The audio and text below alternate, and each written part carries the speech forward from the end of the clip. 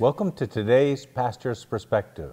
I'm Ken Gray, serving here at Calvary Life Family Worship Center in Cheshire, Connecticut, and today our devotion continues in 2 Samuel chapter 15.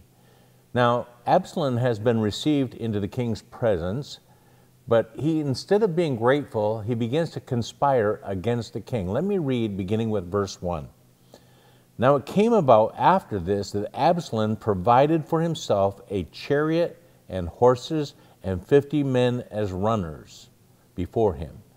We see here Absalom is trying to present an air of already having received favor with the king. Now, the king allowed him into his presence, but he was still quite cautious, and rightfully so, because Absalom had been very deceitful in his past.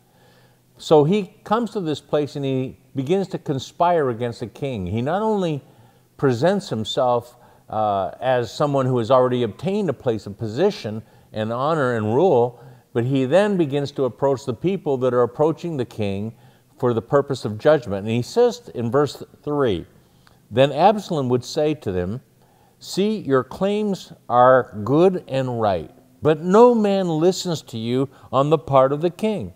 Moreover," Absalom would say, "Oh, that one would appoint me judge in the land, then every man who has a suit or cause would come to me, and I would give him justice." Now, when I listen to the phrases of Absalom in this particular passage, I'm reminded of a lot of politicians today who are always saying that they are concerned for people's needs and situations. They want to identify with the lowlier people, you might say, with the greater population. Absalom, in this case, was using what we would consider a modern democratic tool of manipulating people's minds. It says in verse 6, "In this manner Absalom dealt with all Israel who came to the king for judgment. So Absalom stole away the hearts of the men of Israel." Now, after a long period of time of Absalom doing this, it tells us that Absalom approaches the king and asks for permission to leave the area to go and fulfill a commitment to God, a vow to the Lord. Oftentimes, people who are involved or engaged with manipulation carefully cover all of their actions with, you might say, a garment of godliness, a garment of religious devotion. And Absalom does this.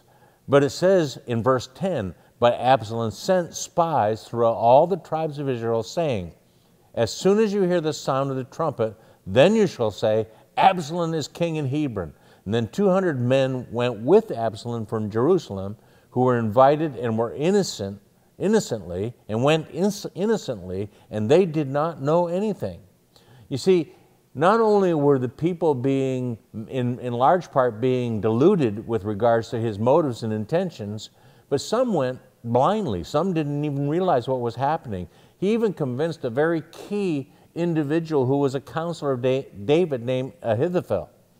But then we read in verse 13, "Then a messenger came to David saying, 'The hearts of the men of Israel are with Absalom.'" At this, David is very rattled.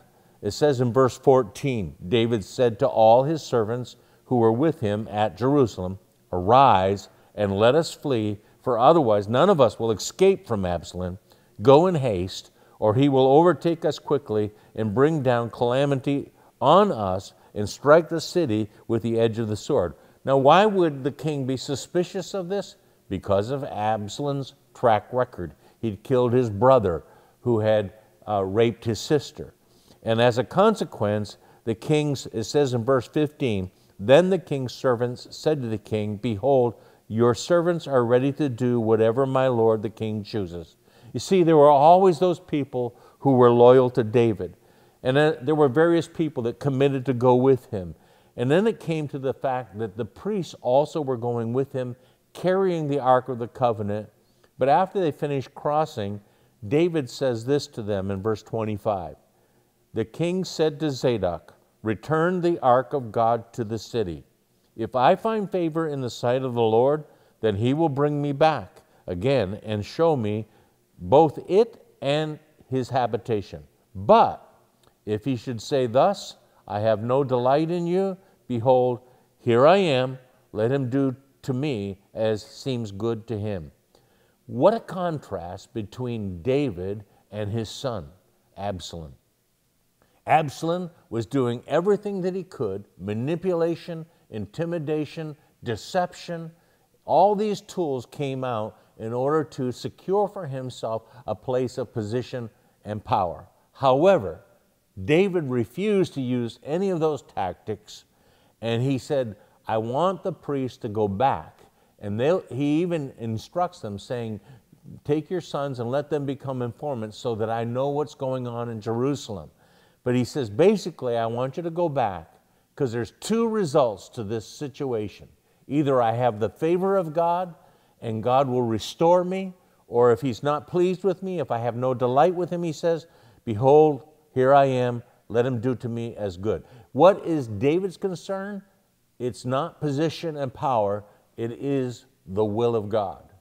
You see, when we maintain a heart like David, even though he made serious mistakes and errors in his life, God's favor continued with him because his heart was to do the will of God. Absalom's heart was to secure position and power.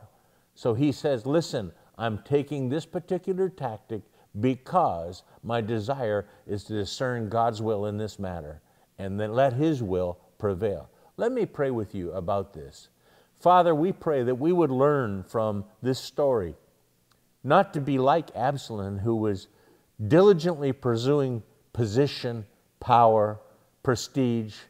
Lord, we pray that we would have the heart of David, that we would desire to secure your will in our lives, in our churches, in our places of work and employment. Wherever you may have stationed us, Lord, let us have a heart of David that is concerned for the will of God and not a heart of selfish ambition. We thank you for this in Jesus' name. Amen. Well, God bless you, and thank you for listening to this today's Pastor's Perspective. It's a very important one when it comes to leadership especially, that we would have a heart after David and not a heart after Absalom. God bless you and have a great weekend.